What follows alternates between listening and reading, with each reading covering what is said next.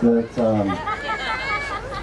of mine that's been a bit of a journey over the last few years. It started a couple of years ago up in Kimberley Country, northwest WA. This song's called Spirit Bird, and I have a new album coming out in a few weeks called Spirit Bird. It's kind of a long story, but I'll tell you this story. I've had a journey that's been connected to the Kimberley, and I've been involved with the Save the Kimberley campaign for about the last 5 years. And I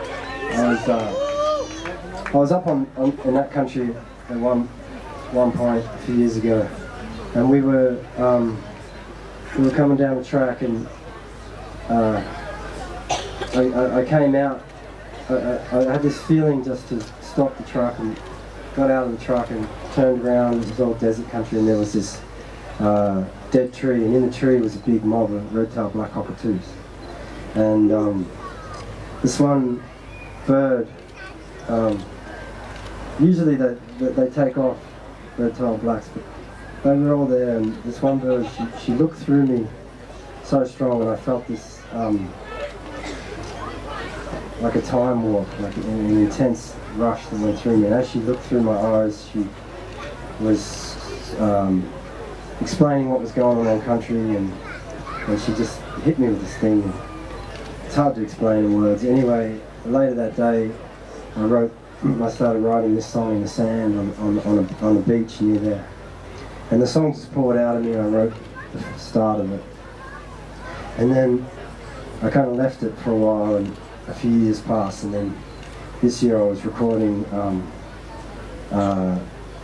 my album, and I was in Canada, and I was sitting on a lake by a fire, and I started to play the song again, and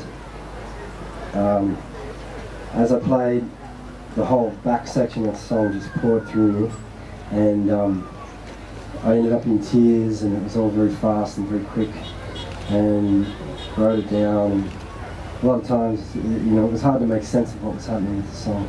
Anyway, the next morning I woke up. It was about 10 o'clock Canadian time when that happened. And the next morning I woke up, and I got all these messages and realised that at about midday Western Australian time, which was about 10 o'clock when I was by the fire, and the rest of that song came out of me, it was about the same time as the police moved in on James Price Point, and the bulldozers, and they started to drag elders off country, and there was a whole other horrible scene that happened up there under the rule of Colin Barnett. And it was interesting, you know, because I'll never forget that experience with that bird. And the next time I went up to the Kimberley, I went up with my boys, and we went up through country there, and everywhere we went, we were with a friend of mine, Jonesy, and we had Malcolm Douglas's truck, and Jonesy used to be a cameraman for Malcolm Douglas, and we'd done a lot of trips up there, and we had red-tailed blacks following us every morning and every night on that whole trip. And then at the end of the trip, one of them dropped that for me.